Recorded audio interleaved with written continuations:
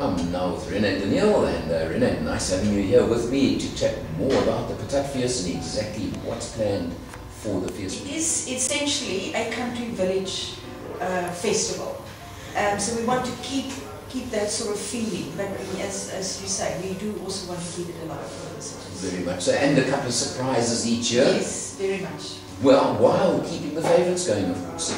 Yeah, no. Because I'm sure you pick up very quickly which are the most popular events and items on the calendar. Yeah. For instance, the stalls have become hugely popular, which is at the back of the school or facing the rugby field where the runners and the cyclists come in. We are inundated at this point of time.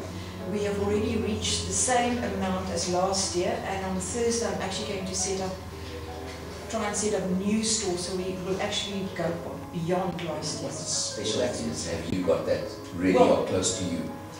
Close to me, of course, is always food. It's my passion in life, and I've wanted to do this from the very beginning, 3 years ago when I joined the Patatfees Festival Committee, but I wasn't able to do it. So this year I'm branching out.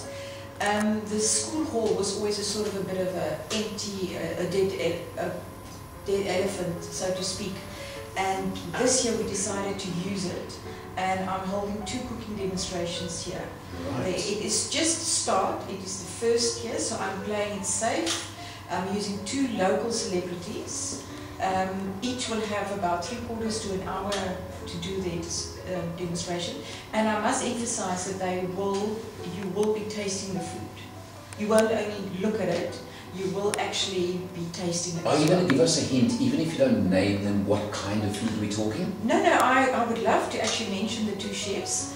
They are Antoni from Antoinette Events.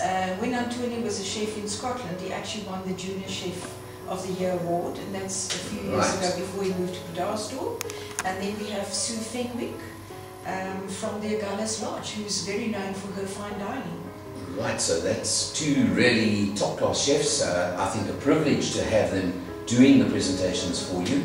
Yes, they're also doing, inspired sweet potato dishes. But that is really something exciting, and just my feeling when you talk about it is that surely that is a massive growth area for the future. Yes, it's a trial run this year. It's quite a technical thing to organise. We have to put up the whole kitchen in the hall to serve everyone a little portion. All of that, it's a lot of planning, and it's a lot of for the chefs. So yeah, we'll see how it goes this year, but I'm quite positive about it. I'm very positive because I know that, you know, the fine dining, well, it's the Patatfees first of all, so it's bringing the food side of it back in, which I think is a wonderful link. Yes. But also, a lot of the festivals in a lot of other country towns do involve either food or wine or both or whatever, so bringing that dining, and it's the dining side, let me not even call it food, side into it, I'm sure is going to be a great expansion onto the whole thing.